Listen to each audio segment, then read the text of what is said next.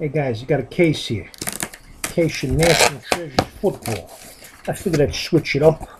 I was just breaking some immaculate basketball, which I like, and I got a couple of decent cards. You know what? This stuff here will bring me more enjoyment because of the sheer amount of hits that I will get. So here's box number one out of a 4-box case of National Treasures football.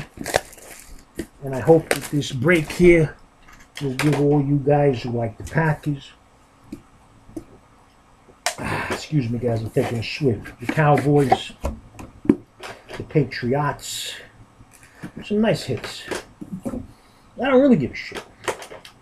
They're hits and they're nice. I keep them anyway, even if I don't really root for the team. In other words, if I pull a Packer, I pull a Brady, I pull, guys like that, I want to keep them anyway. Because you know what? I PC the individuals. I don't necessarily PC the teams. All right, let's dump out the cards and go for the first one, which is always the base. Tony Romo. Here's a jumbo patch, beautiful, of Eric Weddle. Eric Weddle. Here is a jersey number to 25 of Lenny Dawson, the gold shine or silver shine, whatever, Lenny Dawson. Here's a quad piece of Jadeveon Clowney. Here is a quad patch, it looks like, of the Redskins. And this is number 2. I'll show you in a second, guys. I can't find 1 of 25, the first card.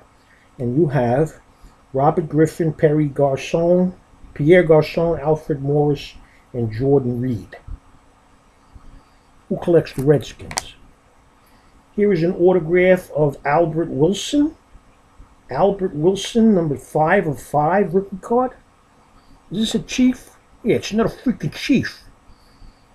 Hey, Jared, I'm going to move to your state. Now look at this. This is beautiful Brandon Cooks RPA. Beautiful ass patch of Brandon Cooks. Look at that. Nice, huh?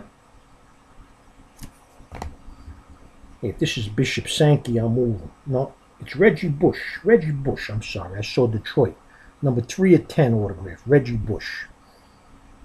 Hey, Ewick. It's a Detroit guy. And here's a Michael Floyd autograph, Colossal. Your last card's your base. For Randy White for the Cowboys. You know what? No freaking Packers in that one.